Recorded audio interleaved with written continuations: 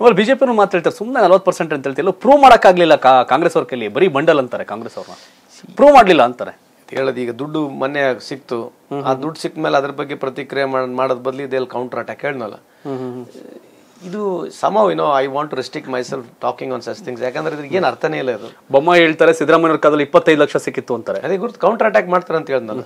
ಮತ್ತೆ 5 ವರ್ಷ ಯಾಕೆ ಸುಮ್ಮನಿದ್ರೆ ಅದ್ರ ಬಗ್ಗೆ ನೀವ್ ಯಾಕೆ ಮಾತಾಡ್ಲಿಲ್ಲ? 25 ಲಕ್ಷ ಇವಾಗ ನೀವಾಗ ನೆನಪಾಯ್ತಾ? ನಿಮ್ಮ ಮನೆಗೆ ರೊಕ್ಕ ಸಿಗ ನೆನಪಾಯ್ತಾ ಅಂದ್ರೆ? See, this is a very old trick, I think ಎಲ್ಲೋ ಒಂದು ಜಾಗದಲ್ಲಿ we have to grow over this as for a sake of state and sake of a country.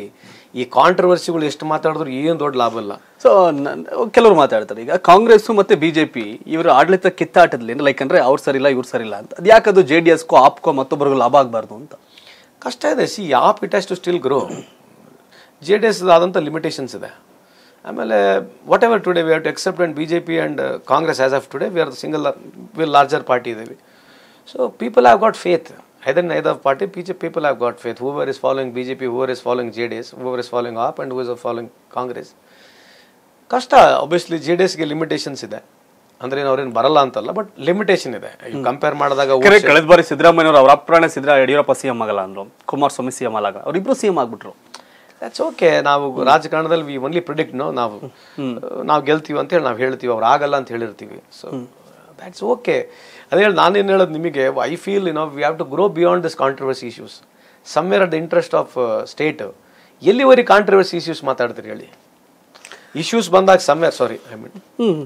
Issues ಬಂದಾಗ ಆ ಇಶ್ಯೂಸ್ನ ಅಡ್ರೆಸ್ ಮಾಡ್ಬೇಕನ್ನ ಹೊರತು ಕೌಂಟರ್ ಅಟ್ಯಾಕ್ ಮಾಡಿದಾಗ ಏನು ಅರ್ಥ ಇದೆ? ನಾವಾಗಿರಲಿ ಅಧಿಕಾರದಾಗ ಬರಲಿ, ಅವರನ್ನ ಅಧಿಕಾರದಾಗ ಬರಲಿ, somewhere the things has to change for a better. ನೀವು don't want to speak about transparency, you don't want to speak about accountability, you want to speak about controversy, you want to speak about 70 years back, 75 years back, 100 years back. This is not going to help any poor persons. ಎಲ್ಲೋ ಒಂದು ಜಾಗದಲ್ಲಿ politics change ಆಗಬೇಕು.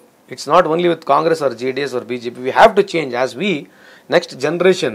if we don't talk about few things which are not going to help the larger interest of a society, controversy ಯಾರಿಗೆ help ಆಗುತ್ತೆ ಹೇಳಿ? Okay, ಎಲ್ಲ ಸ್ಪಷ್ಟವಾಗಿ ಹೇಳ್ತಾ ಇದೀರಿ ಏನೇನು ಬೇಕು ಜನಕ್ಕೆ. ಇದೆಲ್ಲ ಆರೋಪ ಪ್ರತ್ಯಾರೋಪ ಏನೋ ಹೆಲ್ಪ್ ಆಗಲ್ಲ, ಕೆಲಸ ಆಗ್ಬೇಕು. ಆರೋಪಗಳು ಇರ್ಲಿ, ಬಟ್ ಅದನ್ನೇ ಕಾಂಟ್ರವರ್ಸಿ. ನಾವು sorry to say this, don't mistake me, ಡಿಬೇಟ್ಗಳಲ್ಲಿ ಏನ್ ನೋಡ್ತೀವಿ ಹೇಳಿ? ನೀವು ಮಾಡ್ಲಿಲ್ವಾ, ನಾವು ಮಾಡ್ಲಿಲ್ವಾ, ಅವೇ ಏನ್ ಎಂಡ್ ಇದೆ ಹೇಳಿ? From national level to down level ಯಾವುದೇ how many debates we have got. So healthy discussion ಆಗ್ತಿಲ್ಲ. ಆಕ್ಚುಲಿ ಪ್ರೋಗ್ರೆಸಿವ್ ಇರಬೇಕು, ಸ್ವಲ್ಪ ಮಟ್ಟಿಗೆ ಡಿಬೇಟ್ಸ್ಗಳು ಇರಬೇಕು, ಆಗ್ತದೆ. But every day same. From prime time ಯಾವುದೇ ಚಾನಲ್ ನೋಡಿ, we have got so much of debates, counter debates. What is that common ಮ್ಯಾನ್ಗೆ ಏನು ಅನುಕೂಲ ಆಗುತ್ತೆ ಆ ಡಿಬೇಟ್ಸ್ನಲ್ಲಿ? ಆಗಬಾರ್ದಂತಲ್ಲ, ಹೆಲ್ದಿ ಡಿಬೇಟ್ಸ್ ಆಗಬೇಕು, ಪ್ರೋಗ್ರೆಸಿವ್ ಡಿಬೇಟ್ಸ್ ಆಗಬೇಕು. I think media can change today.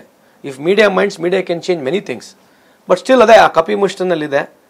ಇವತ್ತಿಗೂ challenge ಮಾಡ್ತೀವಿ ನಾವು. ಬೇಕಾದ್ರೆ ಬಿಜೆಪಿ ಒಂದೇ ಒಂದು ತಿಂಗಳ ನೀವು ಮಾಧ್ಯಮಕ್ಕೆ ಬಂದು ಫೇಸ್ ಮಾಡಿ, ಅವ್ರು ಕೇಳಕ್ ಪ್ರಶ್ನೆಗೆ ನೀವೇ ಉತ್ತರ ಕೊಡಿ, ಅಥವಾ ಅವ್ರಿಗೆ ಫ್ರೀ ಬಿಡಿ, ಮತ್ತೆ ನೀವು ಮಾಡಿ ಎಲೆಕ್ಷನ್ಸ್.